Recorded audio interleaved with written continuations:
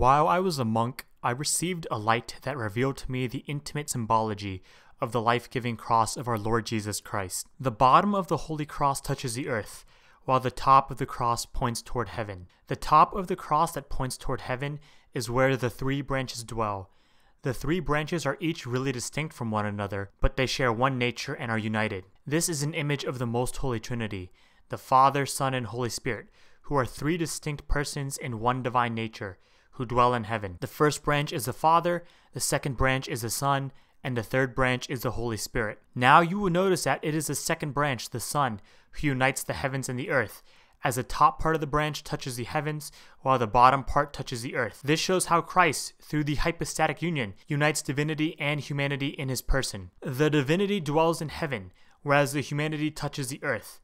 Ephesians 1:10 says, "To unite all things in him," that is Christ, things in heaven and things on earth. So the bottom of the cross symbolizes the sacred humanity of Christ.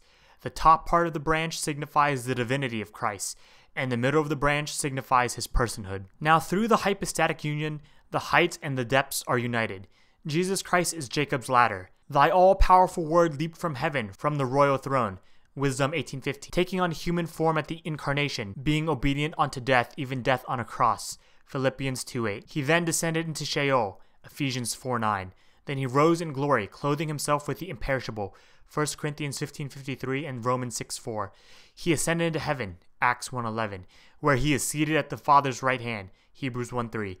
Bringing our humanity to the indescribable dwellings of divinity. If we take a look at the second branch alone, the branch representing Jesus Christ, we can actually see that his entire life is outlined. If we start in the top left-hand corner of the branch, we see that wisdom was dwelling in heaven.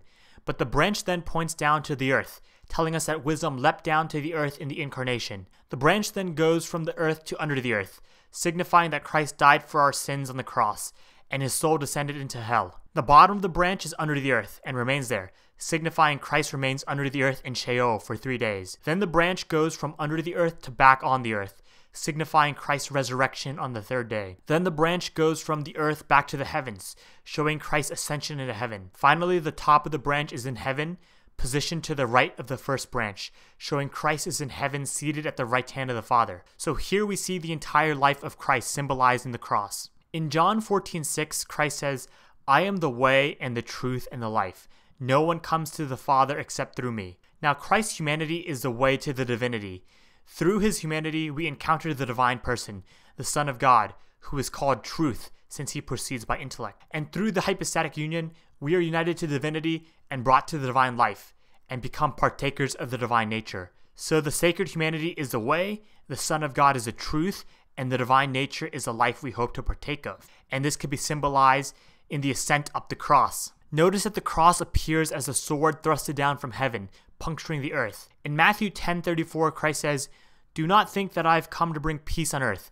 I have not come to bring peace, but a sword." The sword he brings is a cross, which puts an end to the punishment of sin. It is the sword that kills the serpent. The cross also appears like a key pointing toward heaven. The sacrifice of Jesus Christ merited us the forgiveness of sins and sanctifying grace, which allows us access to heaven. So the cross is a sword that kills sin, it's the key that opens us to heaven, and it's Jacob's ladder that serves as the way to unite us to the truth to bring us to everlasting life. Finally, notice that the cross stretches out in all directions, signifying the universal salvific will of God, who desires all men to be saved by his sacrifice on the cross. 1 Timothy 2:4. Christ died with outstretched arms, welcoming all nations to his hug of love and salvation. The cross possesses breadth, length, height, and depth, connecting with Ephesians 3:18-19, which says, "Power to comprehend with all the saints what is the breadth and length and height and depth, and to know the love of Christ, which surpasses knowledge, that you may be filled with all the fullness of God." The knowledge of the breadth, length, height, and depth of the cross is a perfect revelation of the love of Christ, which surpasses all knowledge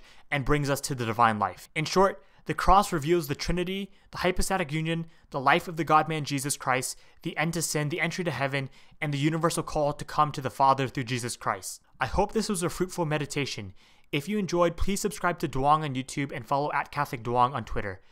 The special light that revealed this symbology to me came from the hands of Mother Mary, Mediatrix of All Graces. So I urge you to pray the Rosary today.